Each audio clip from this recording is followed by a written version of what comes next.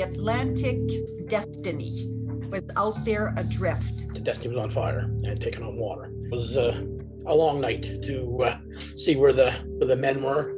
31 men on the water, 32 men on the water, and we don't know where they are at the moment.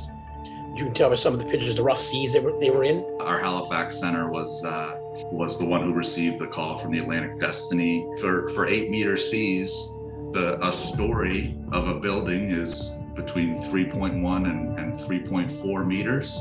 So 8 meters is almost 3 stories high. So if you want to see a wave coming towards you, it's almost the size of a 3-story building. One point during the fire, they couldn't locate the 2 engineers. For 30 minutes, they were looking for the engineer. A fire on board usually results in a loss of power. Taking on water usually results in a loss of power. Bad weather usually results in taking on water. The Atlantic Destiny had everything. And now they had to evacuate in the storm and high seas while also dealing with a fire on the vessel. It's nighttime, it's pitch black, they're offshore, they're not close to anything, it's just blackness for them. I couldn't imagine a worse combination of circumstances. And it's pitch black, the motors are not going, you just hear the wind howling, and as Trevor said, the clanking of the metal, and then you start hearing the rotor of the helicopters coming. It was around 11 o'clock at night that they started airlifting, so you're looking at a dark, complete night. All the other vessels around, there was nobody around at the time.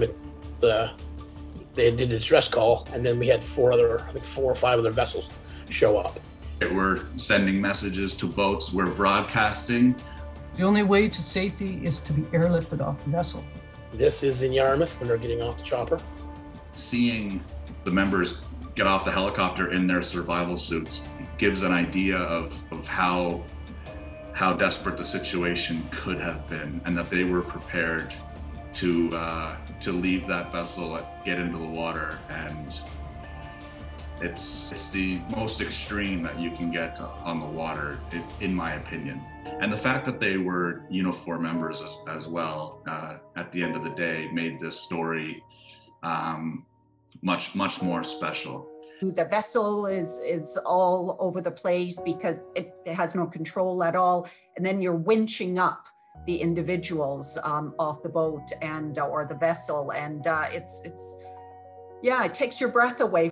That you could hear the helicopters coming to the rescue. They knew then they were getting help. The members on board the vessel, they train every day, because when it happens, there's no training on the spot. It's the reaction has to be instant, and it has to be correct, or else you're just going to make the situation worse. They train every trip.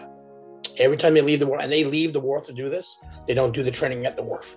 And when they leave the wharf, they do fire drills, person overboard, all that stuff, away from the wharf and on the way out. So they've trained 17 times a year. Though the vessel was lost and all the crew got safely off the vessel and went home to their families, thanks to the evacuation drills and the incredible efforts of the crew and the rescuers. It's the safety drills and the crew's ability to follow the procedures under what must have been incredible duress and in the high seas that got them off the vessel. Some of the men are seen now today. We have 1 or 2 that could not go back out, and we had some that retired. It's a good news story for sure. Everybody made it home, which is the important part. And it's definitely a win for the members, both with 2182 and with 1944.